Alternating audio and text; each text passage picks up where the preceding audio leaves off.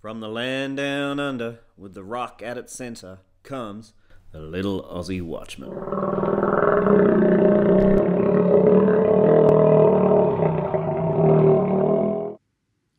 Trump talks military-industrial complex. Trump is becoming more and more vocal about an entity known as the military-industrial complex. Whether it be a smart political ploy or an inner rage about the excesses of American military might is unclear. His calling out the profiteering of war is not quite suicidal, but it is certainly dangerous. People get killed for doing things like this, possibly even presidents. The term military-industrial complex was coined in 1961 by the exit speech made by President Dwight Eisenhower. This was his farewell speech, and it was his number one warning. Beware the war machine. They like war, and they like profits. Listen to these two clips from the Trumster. We don't have to fight these endless wars. We're bringing it back home. That's what I want on. And some people, whether you call it the military-industrial complex or beyond that, they'd like me to stay. One of the problems I have, and one of, for instance, with the witch hunt, you have people that want me to stay. They want me to fight forever.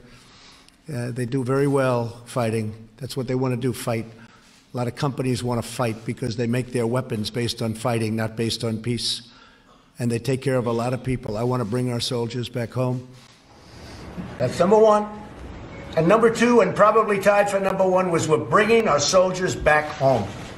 That was our largest year in Dallas. Great place. Great state, Texas.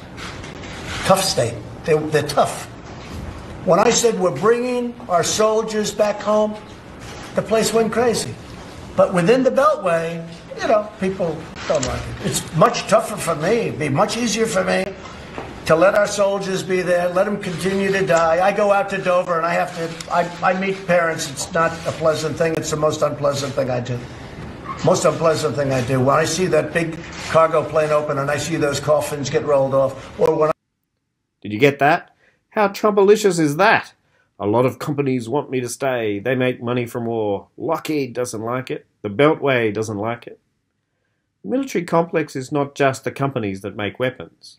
It includes those who own financial stakes in those companies. It includes the companies that go into these destroyed countries afterwards and make a ton of money rebuilding infrastructure. It includes the private rent and army companies. It includes the shareholders. That is why Washington intends to go to war. That is why Trump singles out the Beltway, a term that covers federal bureaucracy, its contractors and its lobbyists, and the media that feeds on them. The companies that make money from war in turn finance those in Washington who push the war. It is the military-industrial complex, and it is powerful. Defense and private military contractors play for big money, and big money is at their disposal is to guide all too oblivious American public into wars across the world. And what about Trump's motivations? Is this just a smart political ploy playing on the average American's awareness of the dangers of endless wars, their lack of desire to see American soldiers dying for a fight they don't care about, and lastly, but most poignantly disgusting, American soldiers dying so that rich and powerful Americans can become even richer and more powerful? The Trumpster has made it a point that he can increase war to win a fight, but then remove his troops once the goal has been achieved. He inherited the ISIS crisis from Obama. Of course, America is conflicted because ISIS, whether by deliberate action or not, inherited a lot of training, weapons, and strategic support from America and its allies. The CIA was definitely running a covert problem to try and take Assad down, and one of the groups that benefited from this was ISIS. In fact, some would say CIA created ISIS.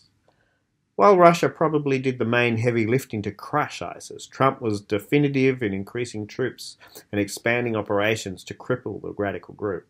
And once he determined that goal was finished, started removing troops. But not everywhere.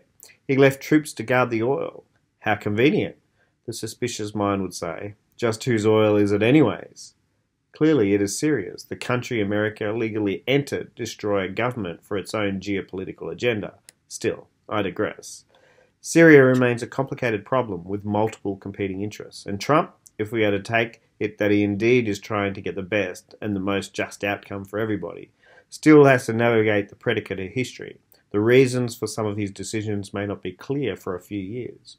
For example, why is he illegally holding onto oil fields that are not by right America's? I can theorize, but I don't know for sure. One thing is for sure, though, the military-industrial complex is being pummeled by Trump, and that is definitely not a bad thing for the continuing of world peace.